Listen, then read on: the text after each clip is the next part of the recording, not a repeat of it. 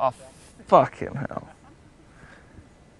What? You do this all the time? Yeah, because this is the Honda, so they want like a general review. Name, age, and? Yeah, who you are. I got a fucking audience.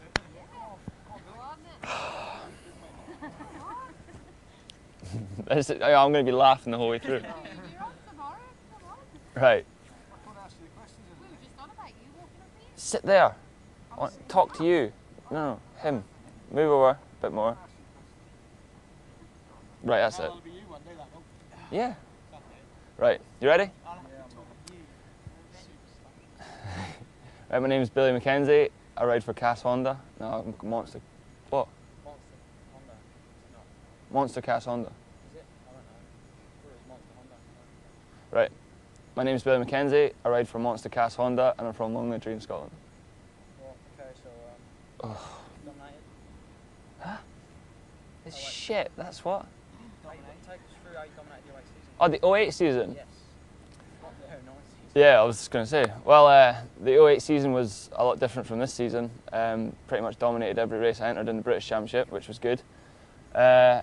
Haven't been able to carry that momentum forward this year, like for a number of reasons, mainly being injuries and like bike setup. But sort of getting the ball rolling now. You know, injured my thumb about a month and a half ago, and that's getting better now. So should be on form tomorrow.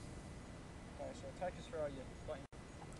Right. Basically started racing when I was 6. I got a bike when I was 5. Pretty much from then, just practiced with my friends. My dad took me all around the country, just going to local races and stuff. Ended up doing pretty well and getting sponsorship, and it's pretty much been all I've known since I was 6 years old. So that's it was actually a friend that got me started in it, and I just loved it. You know, I've been doing it 20 years of my life now, and just looking to sort of get those championships that I've dreamed of as a kid, and yeah, win them for Honda as well. You know, they've put together a great package for me the last couple of years, and the bike's perfect now, so there's no reason why I can't do it.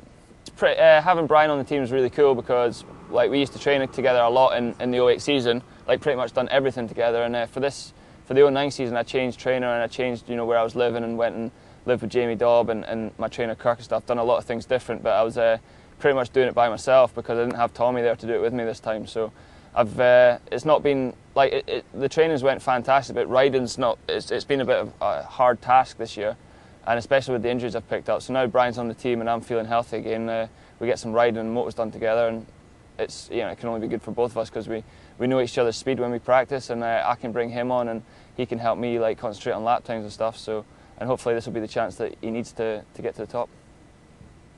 It's hard to explain. As a racer, when you're on the start line, there's all kinds of mixed emotions. You know, before the gate drops, you know, you're trying to like make a game plan. You're trying to figure out what corners, what lines. You're trying to remember all the lines from the sighting lap and stuff. But when the gate drops, it's just like a mind blank. You just go for it. And some, you know, the people who aren't up there on the front are the people who are thinking too much. You know, I think on the first few laps, you have to sort of leave your mind behind the gate. You know, just go with instinct and make those passes and take those chances to get to the front. And you can sort of see that with the natural racers. They you know, to get to the front, that's what happens. You know, and the people who are a little bit scared or maybe don't want to like bang bars, that's, you know, they end up at the back. So for me, I'm lucky. Like when the gate drops, I do kind of just naturally leave my head behind, and maybe that's sometimes, you know, why I go down. But you know, I'm just trying my hardest to get to the front and win. So it's difficult to explain that, like that feeling, unless you're on the line and racing there. But it's exciting, and that's what keeps us, you know, riding our bikes. Having a factory bike just makes your life so much easier. You know, you're not having to fight with. You're not having to always think about things. You know, like you do your setup before the season, and being with a factory team, they can give you anything you want. You know, so you have the engine, like the right power you want. You have the suspension working the way you want, and you're comfortable and confident knowing that your bike's the bike for you.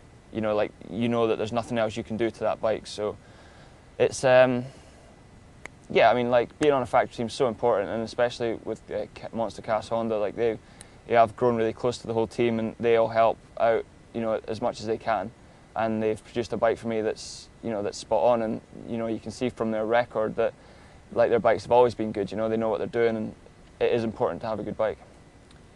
To be honest with you, sometimes when I'm practicing, I'm more on edge, but in a weird way in control. You know, like when I'm practicing, I'll push myself hard at the end of the moto, trying to get the lap times down, you know, in preparation for the race. But sometimes when you're in a race situation, and you know, I know it's a bit rich coming from me, but you don't want to push too hard on those last final laps, because then you go down. And I've been learning that pretty much my whole career. I've always been the guy who crashed on the last lap and lets everyone down. But you know, that's just because I'm working hard in practice, and I don't want to settle for 5th or 3rd. You know, I want to keep going and push to the end. And recently, the last couple of races when I've been ended up 5th or whatever after being 2nd or leading the race, is only because I don't want to take any risks. And I've had that much pressure from everyone saying, like, don't crash, like, you're a crasher. So that's why I feel that I've been dropping back those last few minutes of the race. And like now, and partly was because I was injured as well. I was just thinking, right, well, 5th's still a good result for your thumb. You know, just bring home some points and like start gathering momentum. So,